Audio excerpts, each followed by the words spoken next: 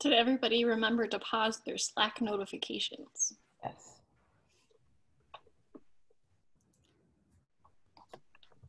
Mine don't get to make noise ever, so.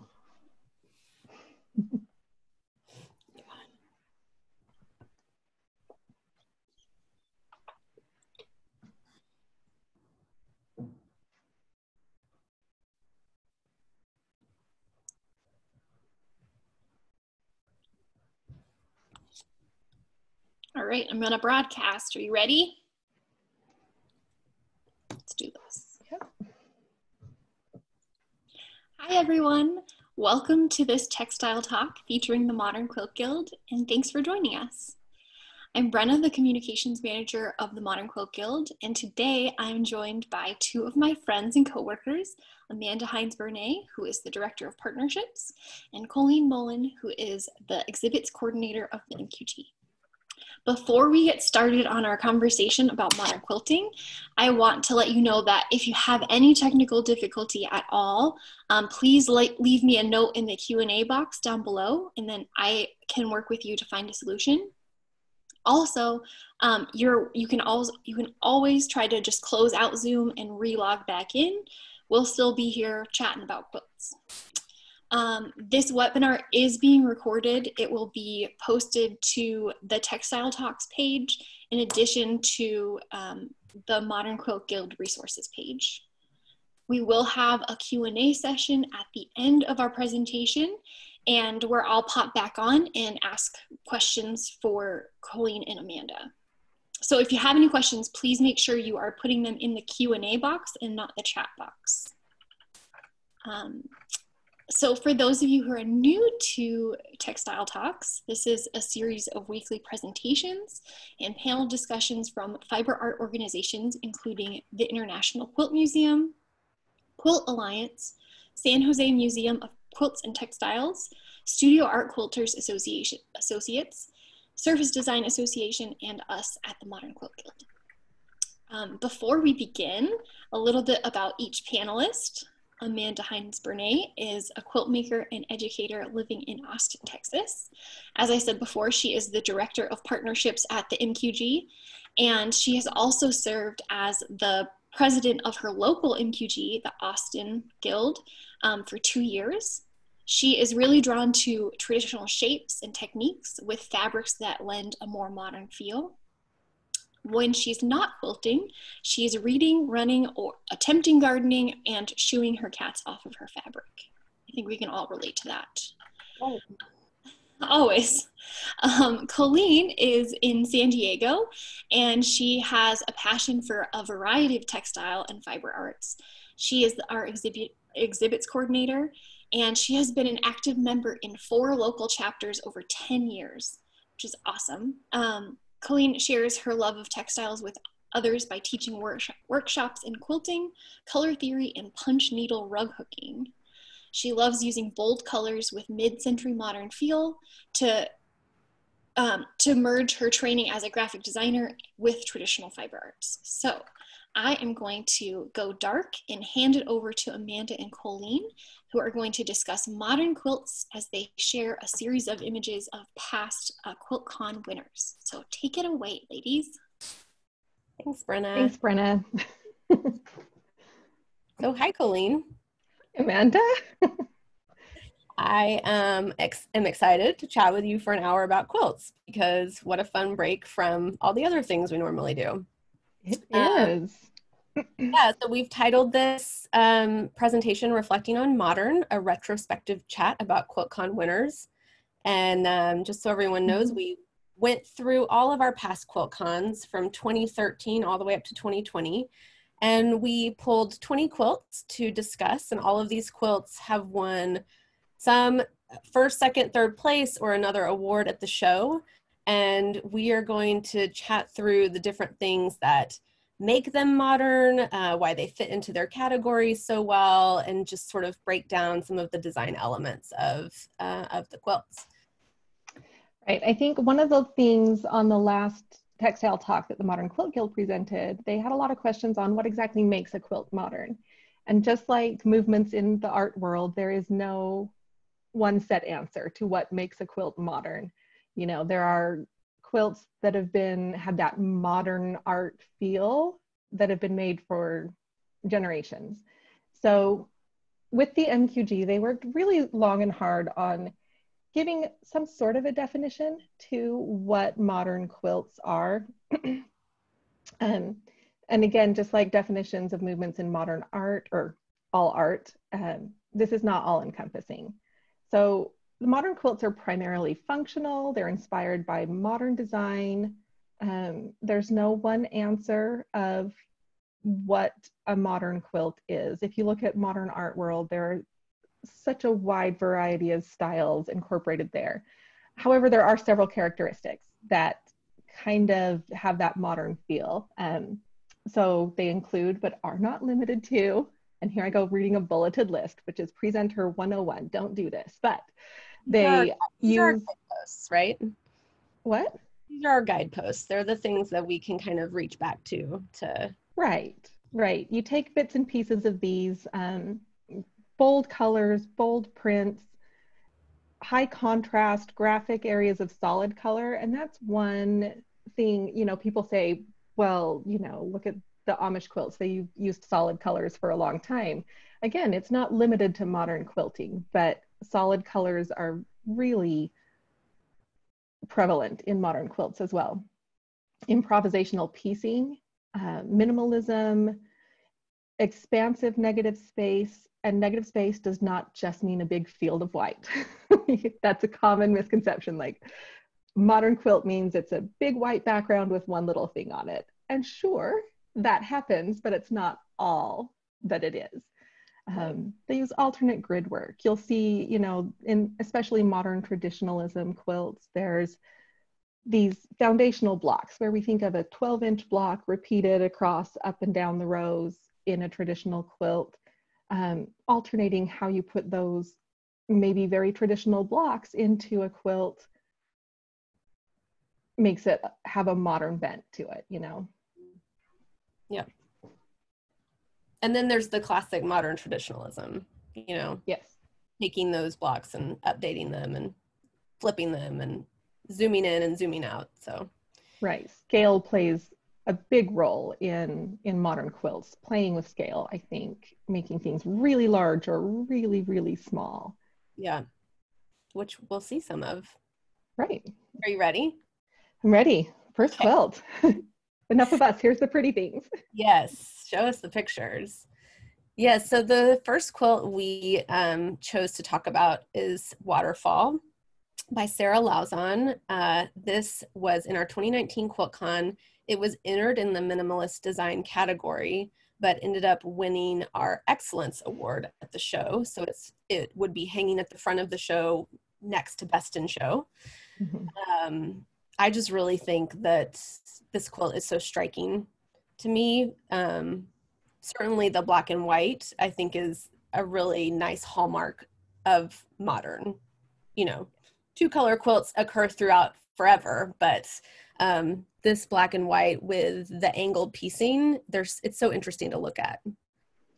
It is. It's very striking when you first see it. It's bold, and you could walk away and just think, oh, that's a nice black and white quilt. And then you get closer and you see all these little details that make it so interesting. That vertical white quilting coming down those waterfalls, you know, you think, here's this where there's a lot of water and then a little water and the wavy lines in the background. It's really easy to see why this was chosen as the Quilting Excellence Award, because it's excellent on so many levels of design, and every piece of quilting in it is very intentional to really help put that across. Yeah, I agree. I like to, you know, it's been such a luxury in a way to prepare for this presentation, because normally at QuiltCon, I'm sort of running by the quilts, or I try to zip through the show really fast, but to sort of sit and think about them and what is noteworthy. And one thing I found myself looking for here is and it's just a photograph, so I can't quite tell as well as I would be able to in person, but how she pieced the white and black, and then where those white and black sections were pieced into the black negative space. And then those skinny white strips. Love those. And they're perfect, right? It's really hard to piece this tiny 1/4-inch strip, and that is straight the whole way.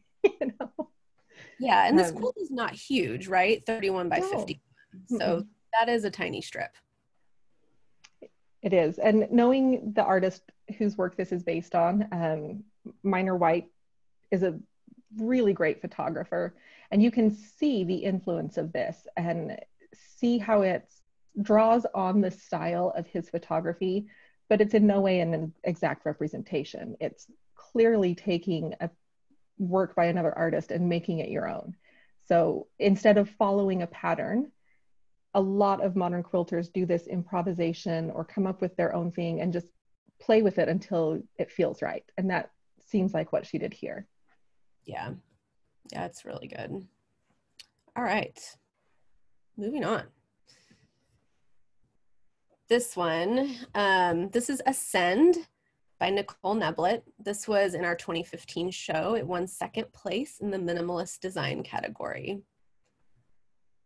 It's good. I mean, I love the simplicity of just these 4 shapes in this field.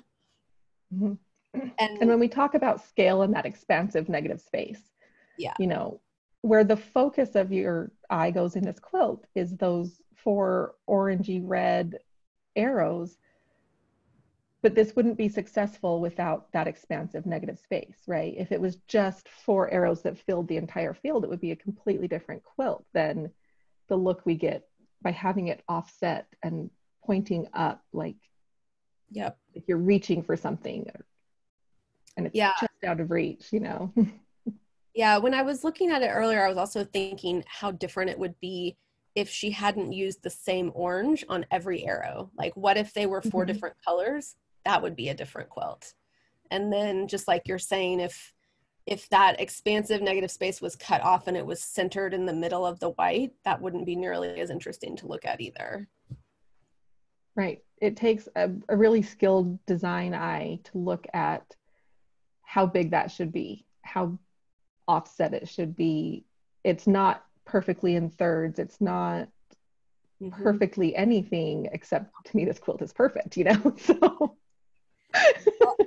And then I noticed also like the inverse ghost quilting that like from the top point, it flips and the quilting goes the opposite direction. Right. Yeah, I think that's kind of the beauty of a minimalist quilt in a lot of ways, is that you can really focus on the detail because there's not a lot of piecing and shapes to get in the way. Right. So you have to be confident in your quilting to quilt all that negative space. Absolutely. I haven't made a quilt with that much negative space yet. That's for sure. Oh, and then we have Lincoln, obviously. Lincoln is by Kim Soper. This was in the 2017 QuiltCon in Savannah, Georgia. It won People's Choice. I do think I voted for this one. And it also was improvisation category 1st place as well. Right. And this is another piece that's based on a work of art where it's translated into a different medium, and that translation gives it such a different texture and feel that you can't necessarily achieve with a flat print, Right. I feel like a lot of people look like, I've heard this question about this quilt, how is this improv? Because clearly she had a plan.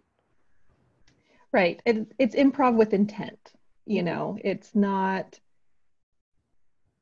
willy-nilly throw some fabric up and sew it together. And I think we have another quilt in here that has pieces that are more that type of improv, and we'll get to that. But improv doesn't have to mean unplanned. Right. You have to have an idea of where you want your quilt to go, but it's working without a pattern, and it's working to an end goal without somebody else telling you how to do that. Right. Yeah. So I wrote sort of my notes about this quilt, and then I looked back at her artist statement to see what she said. And she talked about how she used an image and then made, you know, piece the blocks sort of in an improv style off of the image. And then when she was happy with it, would put it into the composition, which I think is really a cool way of doing it. Yep. And there are people who would have approached this without improv, you know, they would have approached it and very much put it into a software system or come up with your pattern pieces. This is something that would work very well being, you know, foundation paper pieced with a very clear end in mind. But you get this bit of an organic feel by doing it improvisationally, where things don't necessarily line up perfectly. They have points that may not match, and that just adds interest. Yeah. I feel like, to me, this is very reminiscent of Andy Warhol, like with the color splotches and the choices that she made, how one side of his face is much brighter with the white, and then the yellow and red side kind of recedes a little bit.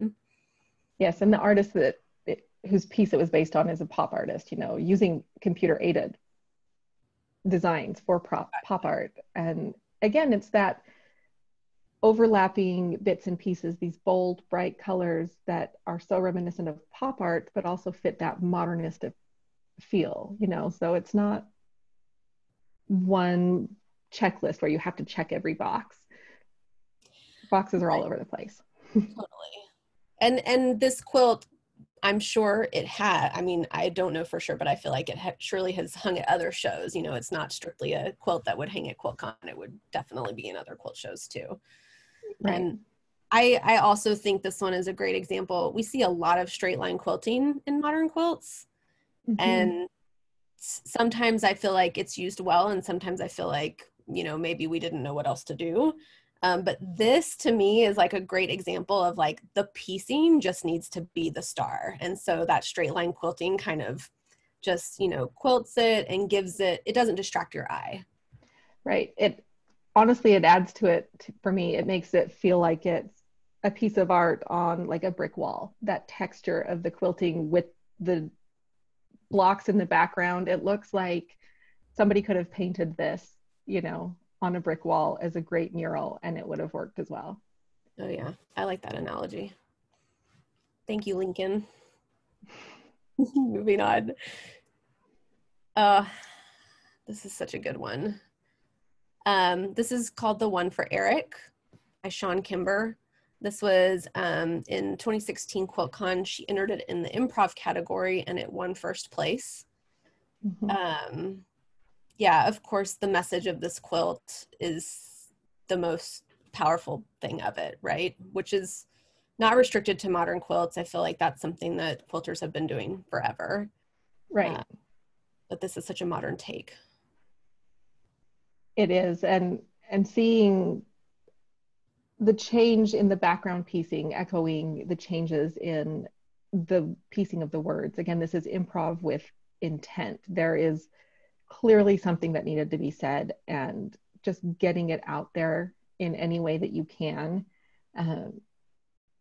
Yeah, it's getting that feelings that are in you just can't get rid of it any other way, and getting it out there. And that's what art is expressions of that feeling, and then interpretations of those expressions, and how even this beautiful log cabin piecing in the background with all of these black fabrics, and throwing in those colors and the gradation of it as it goes down to get the blue that matches the blue in the words. And this quilt stops me in my tracks every time I see it. I know. I mean, the color story of just the way you start, like for me, the white down to the blue is like, it's almost like an air to drowning sequence. And then just the dark palette of the whole quilt is just really evocative, I feel like, of the horror of, you know, the killings by police of African American people. Right. And I mean, I feel like this is one that I would like to read the artist statement verbatim. Do you think? Right. Do you want me to? Yeah, that'd be great. So what Sean had to say about this is the improvisational patchwork here is meant to remind one of graffiti scrawled impulsively on a wall in the shadows. Hand quilting in winding trails of various reds invokes brick and blood. And you can't really see that red in this picture very well, but it's there. It's a quilt in my Elegy series. This one is for Eric Garner, who was killed in a chokehold by NYPD officer Daniel Pantaleo on July 17th, 2014 on Staten Island. His suspected crime was selling loose cigarettes on a street corner. Recorded in a viral video on a smartphone, these were Eric's last words. For me, these words are filled with meaning far beyond this incident. And I think we're seeing that now even, that these are so many Black men's last words. Yeah. And it shouldn't be, you know. Right. This quilt, aside from just the quilting, evokes that strong statement. Still and relevant. Hopefully a means to change. Yeah. Yeah. Thank you, Sean. Okay. Then we have this one, which is going back to our 2013 show, Untitled. This is by Lindsay Stead. It was in our handwork category. Mm-hmm. It's very bold, this piece. When I look at it, I also, you know, for me, it's very patriotic flag reminiscent. There's some sort of interpretation there. And then, this is one to me that would fit in so many categories. It's very modern traditional, where it's this log cabin, but only one corner of it. And the scale of it, 60 by 60, with it being this one portion of a block, you know. This could be in minimalist design. This could be in use of negative space. This could be in mod trad, for sure. I love, like, one of my favorite things here is the slightly, oh look, I can use my mouse, the slightly different reds that she's pieced in. Like, I love a detail, you know? I love a good detail. Right, and that it's not everywhere. It's three very intentional bits of that other color, where if it was all patchworky in those reds, it wouldn't have the same impact as those three small pieces. Yeah. And then the way that the navy sort of, you know, starts and stops in different places. Mm-hmm. So this is machine pieced but hand quilted, which is why it wasn't handwork. You know, the other thing I'm noticing right now that I didn't look at before is I think it's a matched pieced binding. I don't think it's faced. No, you're right. It is. You can see the binding on that top right corner, and then in the bottom it just disappears with matching very, very well. Yes, it's very well matched. Even the over here on the left, the little change in red is also matched in the binding. Unless I'm totally off base and it is faced, but I really think it's a binding. No, I think so too. It's really good. It's like trying to see if she says anything about that in the artist statement. Yeah, it's it doesn't mention it. So those of you that can't see it, her statement talks about this is her interpretation of a traditional log cabin that she focused in just on one corner, which is not the way I had thought about it when I first saw the quilt before I read her statement. Yep. Okay. Next. Oh, I love this one. This is like, I made this quilt, a version of this quilt after I took Tara's class, and Tara's color makes my heart happy. So good. So this is Double Wedding Ring, 78 inches square by Tara Fonin. This was in handwork in 2016, and it placed second. You know, this one is such a modern traditional example. Like, I feel like it is. It would hold its own in any quilt show. Traditional. Right. If you look at this, there's nothing like unusual about the layout. You know, it's very much double wedding ring in the traditional pattern, but what really makes it is the use of color, where it's not one background color with different colored rings. Right. The way it's played with, and she made this entirely out of scraps. There was not pulling a palette, but these scraps play so well together. And it's combos you wouldn't necessarily expect. In that upper right corner where it's that blue and pink and green together. That's something I would never think to put together, but it works so well in this quilt. Army green and bubblegum pink. I know. Not your usual.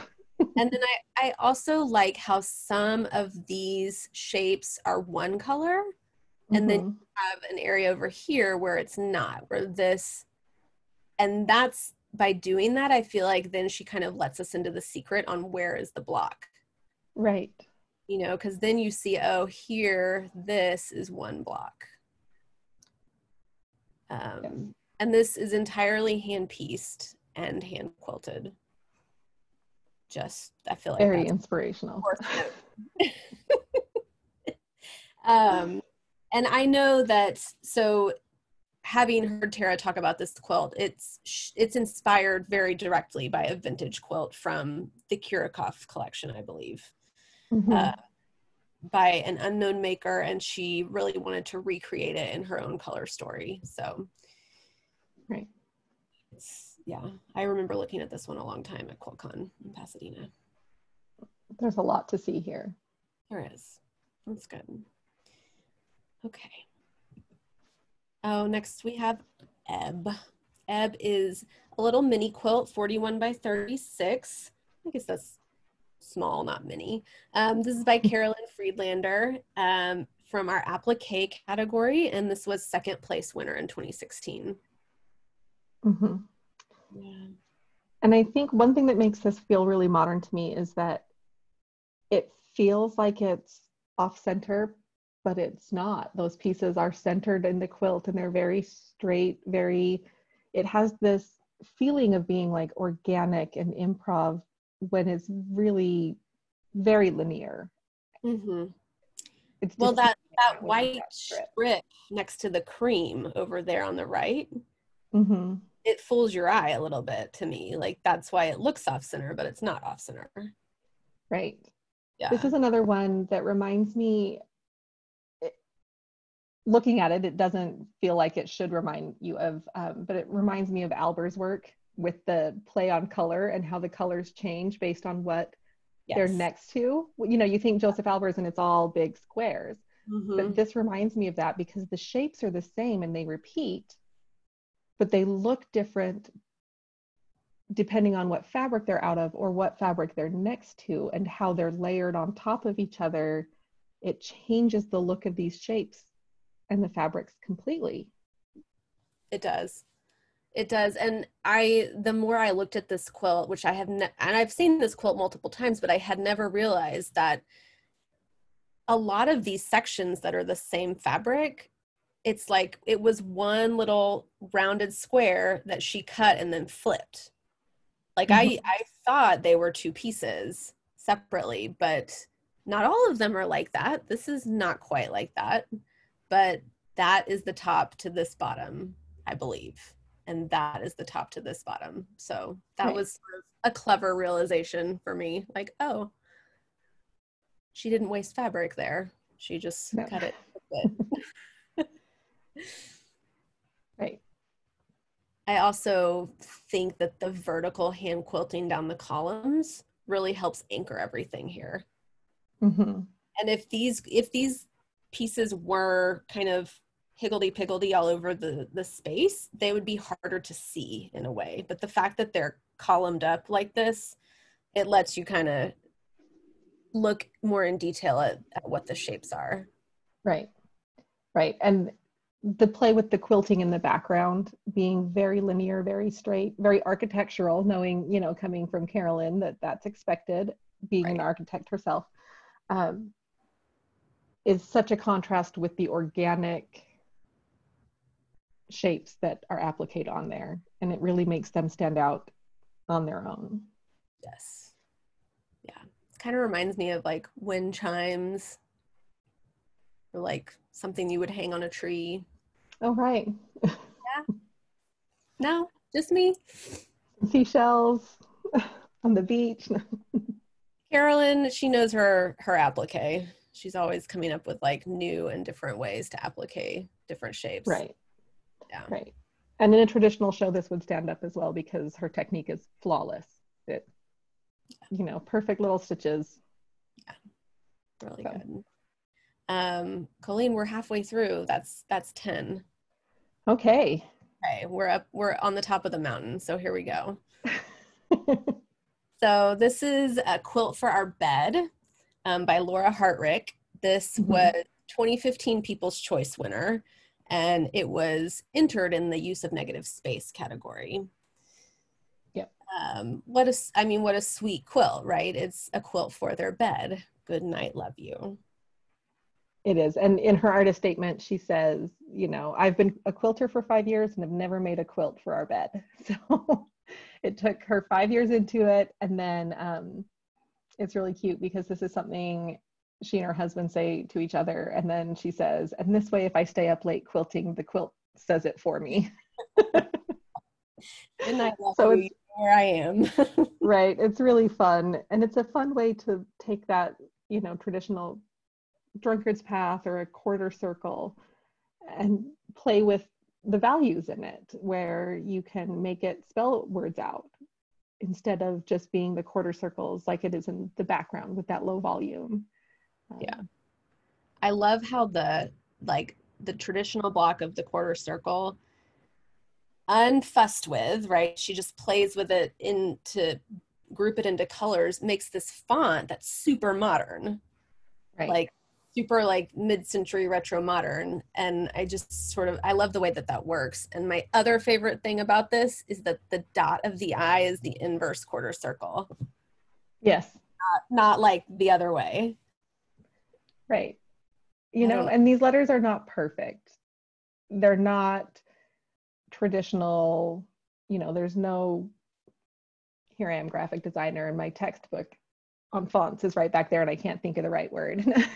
But there's no cutouts and there's no breaks, and the T is a little weirdly misshapen, and the H and the N don't have their arcs in the middle, but you know what they say. It doesn't have to be perfect because it's so bold, and the contrast between the letters and the background really makes it stand out. Yeah, for sure. I think this is also I'm always really enchanted when people so effectively can use a lot of solids and a few prints and do it well, so it doesn't look like an afterthought or like you just ran out of something. And I think I love the use of prints in this along with the solids. Right, because you have to look really closely to know that I think nearly all of those background pieces are prints. They're just tone on tone and very low value. And then the few prints that are those bold florals really stand out. This one, yeah.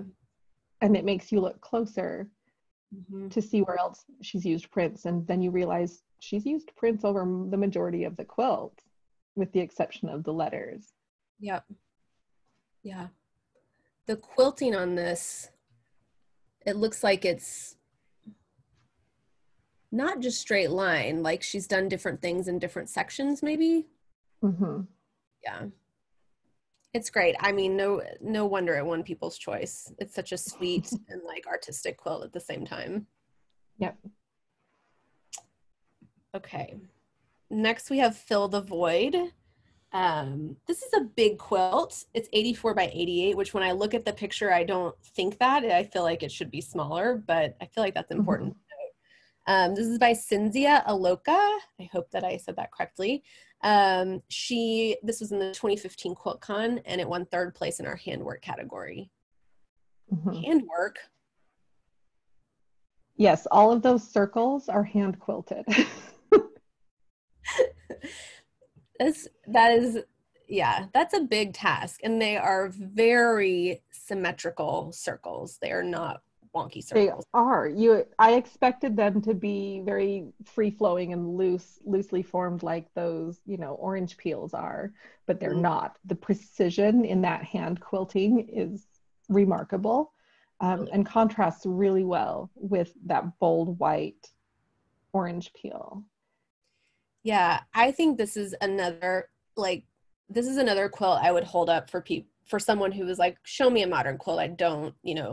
I want to see a good example, because it's like you see the traditional element here, you see that orange peel cathedral window element, but it is so obviously modern the way that some aren't there, and it's not perfect, and it's a little wonky, very organic. It makes me think of, it's an orange peel, but when you peel an orange, all of the wedges are not the same size. All of these wedges are not the same size. They're weirdly shaped, but they fit together, and they make this whole composition really strong. And I'm looking at the negative space in it too, because my eye keeps looking at where these points meet or don't meet and how much space is there in the background. So it's not just about what's obvious, it's about the negative space behind it as well.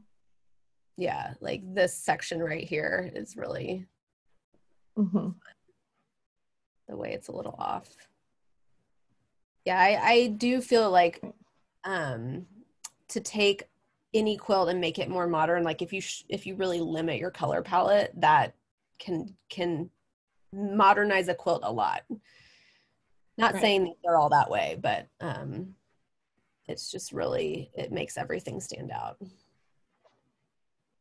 It does. Okay, this is the Blue Giant.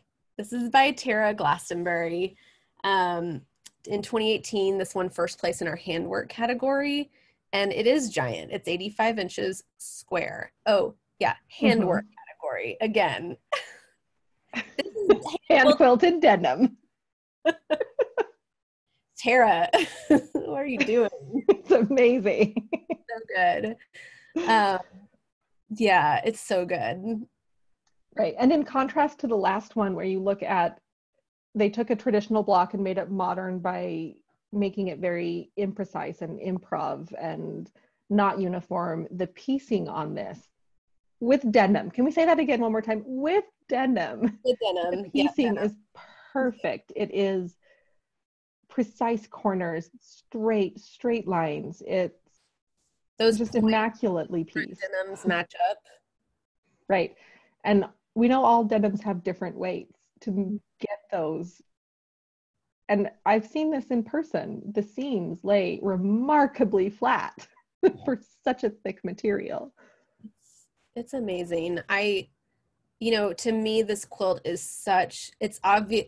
I mean, I don't know what she intended when she was making it, but to me, it feels like such an homage to like G's bin quilts and these really old like utility quilts, except it's so precise. So it's like using denim, being able to see the knee creases and in the denim here, and or where it's been patched. But like it is, I feel like that's always important to remember if we're reaching back to the quilters that have already done these things, and then this is just different ways of playing with those same ideas.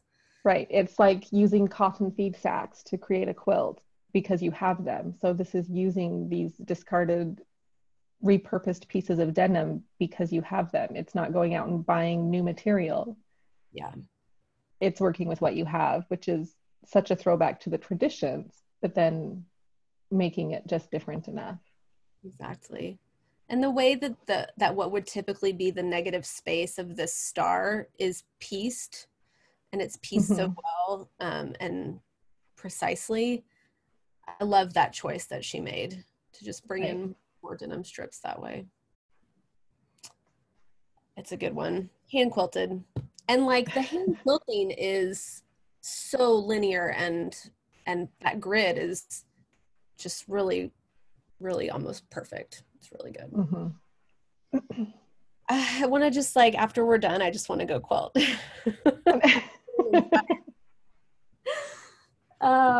This is a good one. This is Ron. I know, Ron.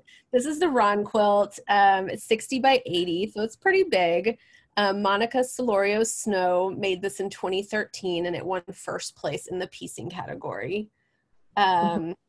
If you have never watched Parks and Rec, this is a pixelated portrait of Ron Swanson from Parks and Rec, the TV show. It's this screams to me of like modern art, where modern artists were shirking that tradition of realistic paintings of figures and people and going with a more conceptual idea. And this does the same thing in quilting form. You know, there are beautiful art quilts that are so realistic and a person on it looks like a person. And this is a massive blob of squares. It looks like what happens when your computer doesn't focus and won't, like, your internet won't load, and this is what happens. And again, these are just 2-inch squares, so it's a very traditional patchwork quilt, but getting away from the realism to an abstracted view of it. Right. And it's still very obvious what it is. Yeah. Yeah, because I see art quilts that are just, they could be a photograph, and the way that those are done, it blows my mind. So perfect, yeah. Yeah. And then this is just sort of the grainy version. Right. I love that there's prints in it too. And is that a bird on his head? Is that a bird? I think so. I think he's got a bird in there, you know. Yeah. She was in Portland-ish at the time, so of course you've got to put a bird on it. It's really and the binding choice of that green just being this bright, colorful way to finish off the edges. I think it's delightful. It's a fun quilt. Okay, I think we need to pick up the pace because it's one. Sorry. Okay. Telling us both. So this is éclat. I believe it's a French word, so éclat. 35 by 50 Sophie Zog made this and entered it in 2019. It won first place in piecing. This is a fabulous quilt. Again, like the mix of the prints with the solids, I think is done so well. Just that one print with a few solids, and I love the quilting, the way that this is quilted to make your eye look at certain sections of the quilt. That where it looks like it jogs over at the bottom, and it is so perfect that it could have been one giant piece that she cut off, but then you look at the piecing closer and you realize where the prints are lining up that it wasn't, that it was kind of planned that way. And again, this is planned improv, where you have this idea. She was inspired, I think, by a street mural, and just looking at how, knowing that, you think your view changes based on what's in front of it, or, you know, that could be a fence cutting off this mural. It just takes my mind so many different places, and that's due to the amazing quilting on this as well. Yeah, and then you've got the little pops of pink in the binding. And I think this is another good example of improv doesn't have to be freeform. Right, like it's very controlled. Very controlled, but I very much doubt she drew this out before she made it either. Right. I don't know that for a fact, but that would be my guess. Next, we have Separated by Valerie Luberecki. This was in our piecing category at QuiltCon 2018, and it won People's Choice. This is before we even talk about the artist statement, this is just a beautiful quilt with the piecing and the different shades of yellow, the scale. I feel like there's so much to look at, even though it's just yellow squares. Right, and just varying the sizes of those and piecing them improvisationally, like little bits at a time, whatever you're feeling, and then working those blocks together. Yeah. Where it shifts from large to small, it's not like this regular rhythm, and it doesn't feel planned. It just feels very organic. Even though it's all straight lines, it still feels organic to me. And it's very balanced, despite the fact that there's so much different size and scale going on. Right. Yeah, Valerie made this quilt there's 2,342 yellow squares here. And so it represents children who were separated from their families in 2019 at the US border. Right.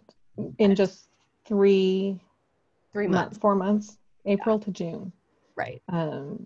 That's how many children of migrants and people seeking asylum were separated from their parents. Yeah. And so I feel like when you add that in, it's an even more powerful quilt. Right. And then we think about some squares are small and some squares are bigger. I know. I was just going to say the same thing. You know, there are these teenagers and then there are also these babies because it was all children. Yeah. The other thing here is I think the binding choice was really important to just let it fade away and not not compete with anything in the of the quilt. It's not framed.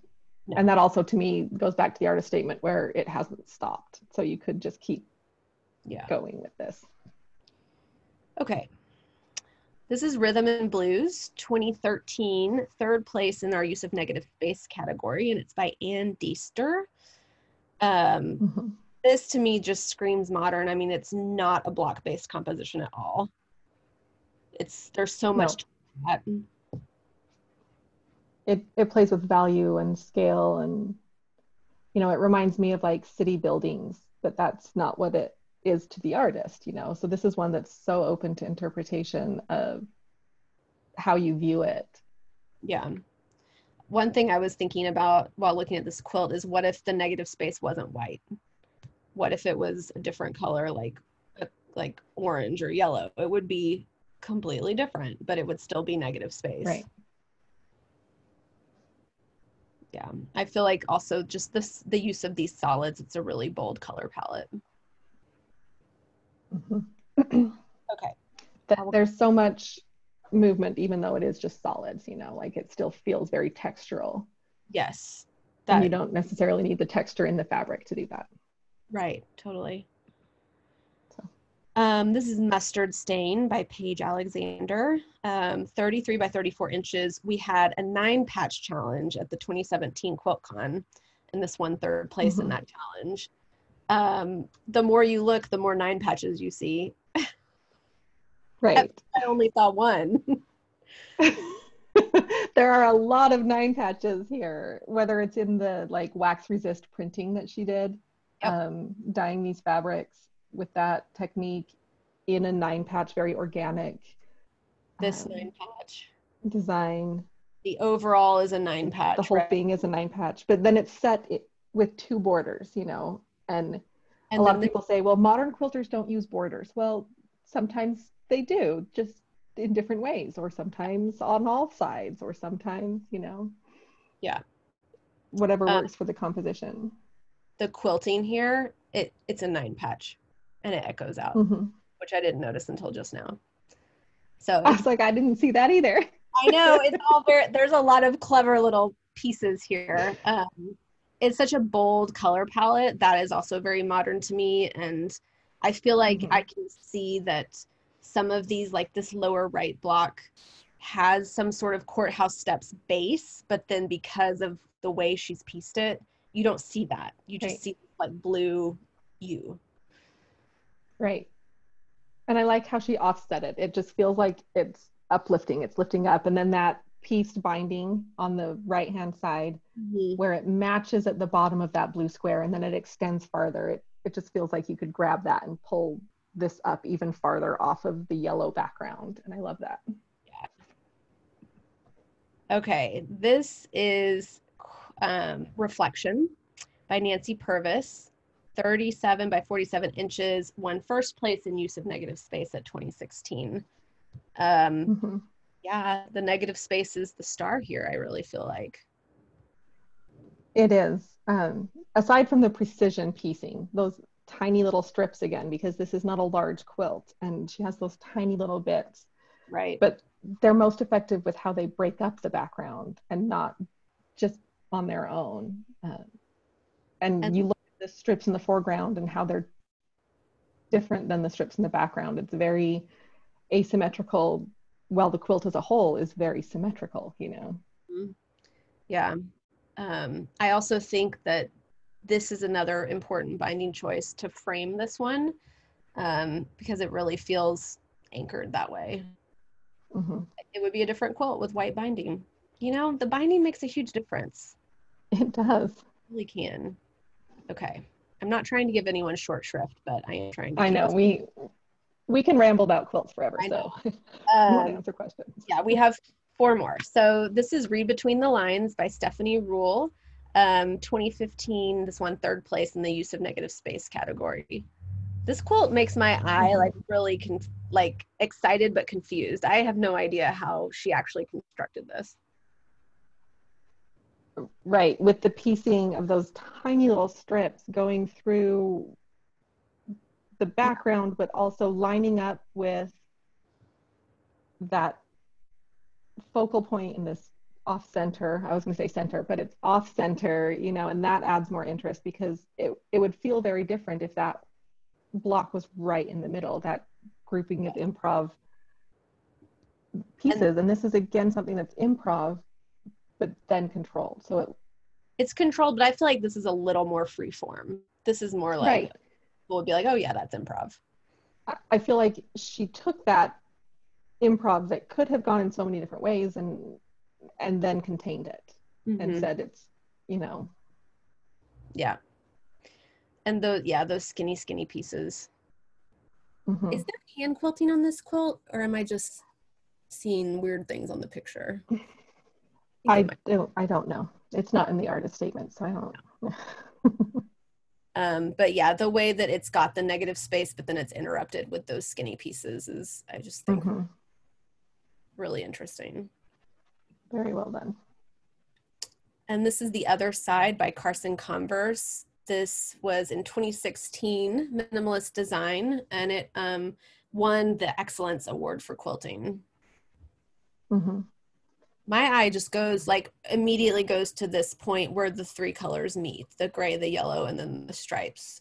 Right, and those stripes are pieced in with, like, she hand painted that gray and cream fabric and then pieced it with that solid yellow. It's really technically very skilled, but also very interesting to look at because the texture of the quilting on the left-hand side doesn't match the texture on the right-hand side. You can see the difference in it. Right. The contrast makes it interesting. A lot skinnier on the left, you're right. Yeah, and then again, she's done a pieced binding to have the flow extend around the shape. I think the marbled hand-painted fabric really softens the overall piece. You know, it would be it is a very linear and sharp dynamic thing to look at, but having that mottled look really kind of gives it a little something. It does. It reminds me of steps. I could walk up there, but trying to get up that yellow side would be an entirely different experience altogether. Other side. This is the Peach Quilt by Kamala Murali. This won 1st place in 2020 Minimalist Design. I mean, the hot square is just everything. It is. And this is, you know, very much framed with these linear pieces in this background with big, thick borders, which a lot of modern quilts don't have, you know. A lot of modern quilts fill the entire frame, where this is very precisely pieced into this border, but it looks like it's just floating there, you know. The difference in textiles here, because there's wovens and there are, I think, some silks in here. Yeah, there's definitely fabrics with a sheen, like cross weaves or silks, or because you can even tell from the photograph it's kind of bouncing light. Right. This quilt just glows in person. It does. Yeah, it's a great example of minimalism, and I think you're right. Like, so often I think, oh, a border is a very traditional quilt element, but not always. Like, no, not here. Right. And for a minimalist quilt, a lot of people think minimalism is, you know, again, goes back to that 2 colors, like 1, 2, and that's it. 2 solid colors, and that's minimalist. But this, even though there's a lot of different texture and textiles and shades of that same color, it's still very minimal. Yeah. All right, final quilt. It's a good one. It is. It's Squircles, for the love of Squircles. There is so much to say about this quilt. This quilt was in our handwork category this year at QuiltCon. It won our Excellence Award. It's by Marla Varner. Marla, if you're, I think you said you were going to watch. We love your quilt. So this hung at the front of the show next to Best in Show. And there's just so much to look at. It has that pop art feel, you know, again, talking about art styles. It's very bold and vibrant. And again, like Tara's double wedding ring, the colors that are paired next to each other here are combinations you don't think should work, but they do, and they're beautiful. Yeah, you wouldn't necessarily come up with that. And I love when I try to look past the squircles and I look at the background, how it's irregularly pieced, but then there's some like splotches that go together, like that light pink splotch in the left middle. It's just, there's two, and those may have been done improv because you've got little strips here and there. And those very straight lines where they're hard corners meeting, and then the difference of the squircles that are appliqued on top and then hand quilted. And there's a running line of hand quilting that goes, you could, if you spent the time, you could trace this across the entire, I think we tried to trace that when we looked at it. The fact that you've got improv, you've got applique, you have hand quilting, you've got this great use of solid color. Every squircle has a quilted line just in the interior, and then Colleen's mentioning there's this like one continuous line of quilting that goes throughout the whole quilt, and Marla's changed quilting thread color as she goes, and it's just like, it's really magical. I wish we had more like detailed shots of it to show. So yeah, it's good. These are all on the website, and you can go look there and zoom in. You can see some of these detailed shots. Yes. If you check them out on the website. Yes, if you I know that some people have asked to zoom in. I know. I can't zoom in on this, but or not to anything that would be satisfying, that's for sure. But yeah, if you go to quiltcon.com and you click on winners, you'll be able to see all the winners from all the categories from the past QuiltCons. And that is where we went to pick out the ones we wanted to talk about today. So that's us, right? That's us chattering. That's us. Let's see if there's questions in the few minutes we left. There are many questions, so I'm going to go with like 2 minutes max per quilt, but that didn't happen. Yeah. So I've kind of I'm grouping the questions. So we're going to talk a little bit about what you guys think define, we talked about the definitions of modern quilts in the beginning, but we have a lot of questions about, how do you see the difference between an art quilt and a modern quilt? And in addition to that, how would you describe the differences between a traditional quilt and a modern quilt? Because there's a lot of interplay between the different types of quilts. So can you all expand upon that? There are, and I think it's a blurred line, where art quilts tend to hang on the wall because of all of the intricate work that's involved in them. You could never use this. Most of these quilts, while they may not get used on a bed, they could be used on a bed. They are functional, they're gonna hold up, they're made to be used and loved, except they're so beautiful, they're probably hanging on a wall. Whereas you could use them. And as far as the difference between traditional and modern, I think that is a line that's blurred as well, where there are elements of traditional quilts in modern quilting, and they are never going to be forms unto themselves that you could separate with a firm line. Yeah, my best answer is so unsatisfying, which is just that I know it when I look at it, what I think it is. And I feel like there are quilts that are both. Like, I feel like I've made quilts that are traditional, but I also call them modern in some ways.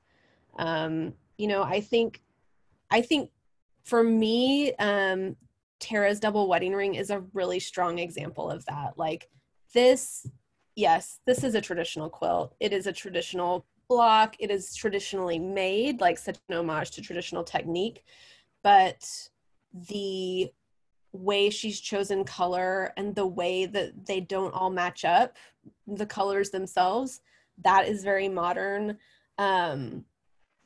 And it's, you know, and you can also link this up with Amish quilt, you know, references, like, so Right. I know it's like, so that question comes up a lot of what are the differences? And I feel like a lot of it is just in the eye of the beholder.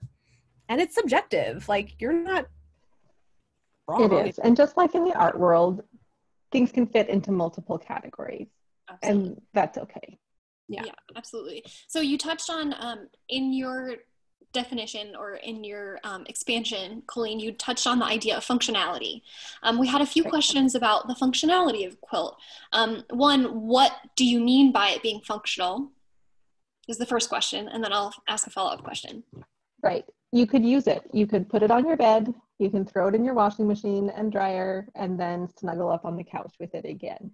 You know, there's like in art quilting where you may use materials that don't hold up to that to get those like effects that you want. You know, when you are making a realistic dog look with certain fibers in there and fibers on top of the quilts, those aren't traditionally used in modern quilts. Could I say traditional and modern in the same sentence there? I don't know. Modern, traditional, in traditional modern quilting. That's really confusing. Right. It just means that you could put it on your bed and use it and wash it and dry it. Right. And I should note that that does not mean that like mini quilts are not a thing within the modern context. I mean, a mini quilt can also be used on your table, thrown in the wash, things like that. I have many quilts that have been used as teddy bear blankets. So, exactly. You know, and then we wash them and dry them still. I used the pad for a while. Yep. Oh, really? Yeah. Interesting. So then still in the same vein as functionality, Mary Kate had noticed that there's a lot of larger quilts at QuiltCon. And so she asked if the usability of the quilt is an important feature of modern quilts, or even an important feature to get into the QuiltCon show. That's a great question. So one actually category we didn't pull from is we have a small quilts category. So any quilt that is under 36 inches per side goes in the small quilts category, and they compete together. Any quilt larger than that competes in the other category to which it fits and is entered. So the size does not impede or help a quilt be accepted into QuiltCon. You know, QuiltCon is definitely a show based most on design than anything else. But I do agree. I think we pulled a lot of big quilts to look at. Probably most of these quilts are, you know, 60 by 70 or larger. I have a real problem of, if you're going to make a quilt, you should make it giant. And that's why, you know, they all take forever to finish. But I do approach it from like, why am I going to make a quilt if it's not going to cover my body? And that's just me. Like, I don't have a lot of wall space, and, you know, and my baby quilts are like 55 by 60. I like them big. So you know, I think that may just be coincidental in some of the quilts we pulled. And we do have an entire category of small quilts that is heavily entered. We usually have like 50 to 60 quilts in the show. Small quilts are a great way to try out what you want to do on a larger quilt. And I think a lot of modern quilters use them that way. Yeah. Instead of taking a large quilt and scaling it down, they start with a small thing to see if it's possible, and then they make it what they want it to be from there. Right. It's more of a sketch before you dive into the masterpiece. Yeah. Right. Okay, so in talking about quilts getting into QuiltCon, there were some questions about how the show is judged. One person asked if the maker's name is involved at all in the judging, and if the artist's statement plays any sort of role in the acceptance of a quilt to QuiltCon. Well, not necessarily. Not acceptance into QuiltCon. No. So we've got, if you want to read up on this, you know, with a glass of wine tonight, we do have our judging and jurying policies posted online. So you're welcome to look there. And I'll let Colleen tackle the rest since you're more in that. All right. So yes, our jury looks at the image of the quilt and nothing else. So what you're seeing here on the screen is what they see plus a detail shot, and they make their call based on that information. They know the size of it. They have no identifying features of the maker, no name, no location. They don't know where the person is located. And then they narrow it down. They rate it 1 through 5. They say, I definitely need this in, I don't need this in. And then things that are on the edge, they meet together and talk. And our jury is anonymous, as with most quilt shows that are juried. The jury is anonymous, and then our judges go over each quilt together and look at all of them one by one, and they examine it. And in the judging room, again, they don't know who made it or where they're from. They don't know anything about that person. We make sure all identifying marks are covered.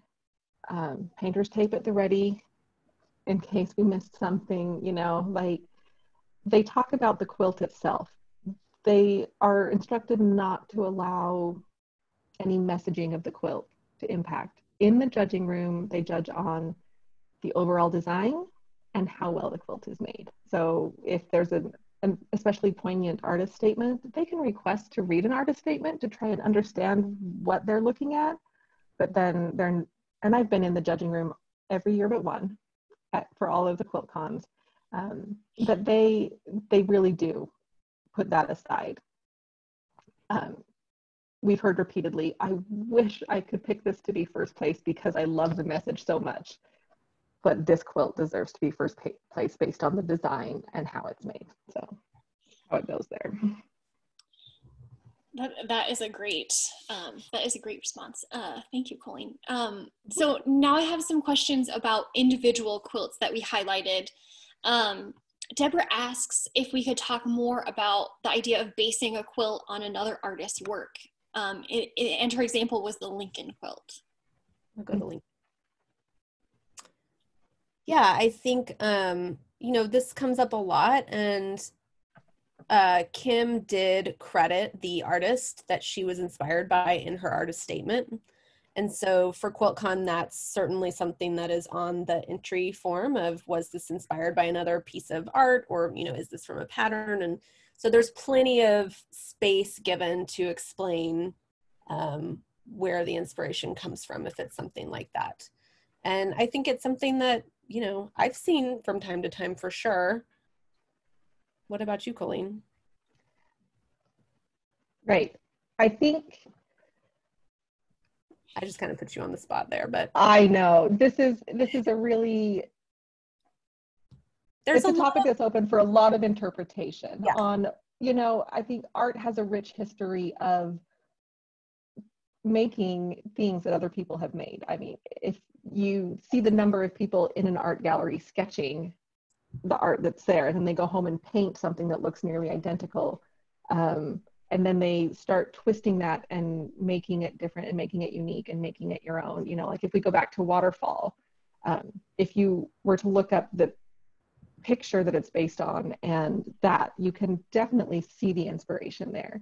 And sometimes things are a more direct interpretation in a different medium, you know. So clearly the art of Lincoln was not a quilt.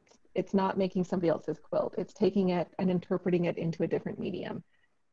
Mm-hmm. And just like so many things, it's a spectrum, and you can fall in a myriad places along that spectrum. Yeah, and I would say that the more closely the quilt in this instance is inspired by another work of art, the more important it is that either permission is obtained, if possible, or at the very least, you know, credit and notation given where possible in an artist statement, mm-hmm. or and such. So yeah, it's a good question, and there's definitely a lot there that is probably a whole nother webinar. It's a whole other webinar. So still talking about Lincoln, I'm not sure if you will have this information at the ready or not, but there were a lot of questions about how Lincoln was quilted. If it was quilted with a single color, perhaps a monofilament, or if there was a lot of color change happening in the quilting. No, it's a single color. It's kind just really thin.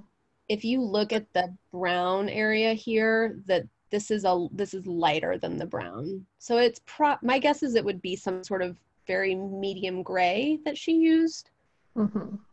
Yes, it's not a stark white, but you can definitely see it's the same color playing differently in different areas of the quilt based on what it's over. Right. So so moving on to the quilt ebb, another question about quilting. Do we know if the quilt was quilted before or after the shapes were appliqued on? I mean, that's a great question. My knowledge of Carolyn is that the quilt was quilted after the applique. Mm-hmm. She is an applique first, quilt after, from what I know. So so yes, all those starts and stops are actually starts and stops. And the beauty in that is that it then allows the applique to really puff out beyond the quilted space. Yep. Nice. Let's see. Okay, I'm looking to see if there's any other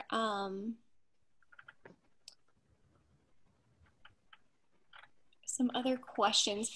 We have a lot more questions about functionality, and you know, I think it's also safe to say that functional could be hanging on a wall. That could be your quilt's function. I think the core of what we were talking about is that it's something that could be washed and dried a lot over the course of its lifetime. Yeah. I think that's a fair assessment. I think so. I think there's, you know, I have traditional quilts, you know, made by family members that have potentially been washed and dried, but, you know, all quilts can be functional. That is true. Right. And I think that maybe with modern quilts, there's a little bit less of the like preciousness element. Do you think that might be right? Of just like throw it in the washer. And again, I think so. A show quilt and a modern quilt on your couch are two different quilts. So I think there's also that caveat. Like, I don't know if Carolyn's throwing ebb in the washing machine and drying it. Right, and probably not. That's a good thing to bring up is that sometimes when you do the washing and the drying, it changes the drape of the quilt and how that quilting may show up on the surface of the quilt. Yeah. Right. And I think we get a variety of that in QuiltCon as well. Quilts that clearly are meant for show and to be impressive, hanging up and being seen. But there are also quilts that were made for this purpose but have been washed because they wanted that texture to show and be seen. And, you know, we get that full spectrum. Yeah. It's true. All right. Having gone over almost 15 minutes, I think we should probably cap our questions at that. But again, if people want to see the quilts that we have, you can visit QuiltCon.com and look at the past winners. And is there anything else you two would like to say on the topic of modern quilts? I mean, I think I need to go quilt right now that we're done. I think we talked an awful lot, so. I think just like, thanks for coming and listening to us yammer on and look at these beautiful quilts and to our opinions. Again, these are just our opinions. And I always like feel like there's room on the playground for everybody, and that's why we're here, and that's why I think these textile talks are so great. So. Yeah, absolutely. So, well, thank you everybody for joining us, and be sure to check out next week's Textile Talk as well. So thanks everyone. Have a great day. Bye. Bye.